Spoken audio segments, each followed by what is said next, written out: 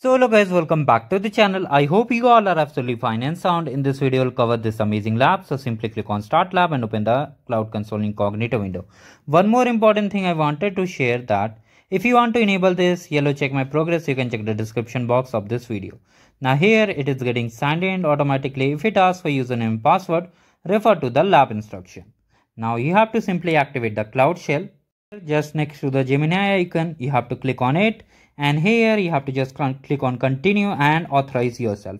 And if you are completely new to this channel, do like the video and subscribe the channel guys.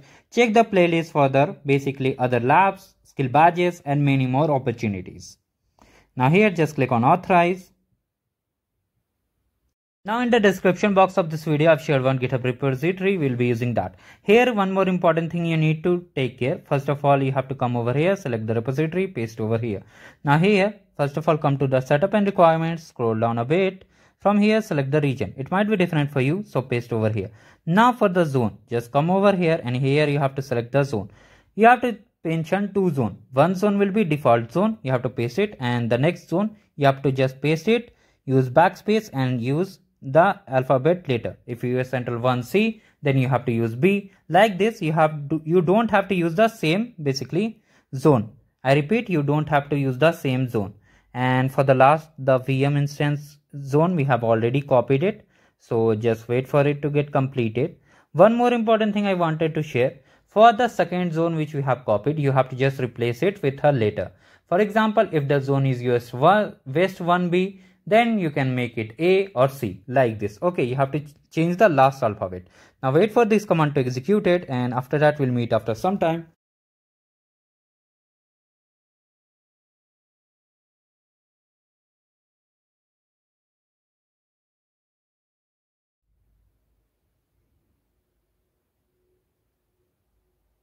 Now here you have to simply type Y and then simply hit enter.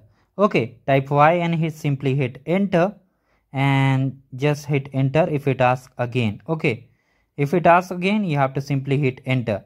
Now just wait for this command to execute, and after that we'll be done with the lab guys. You can check the score.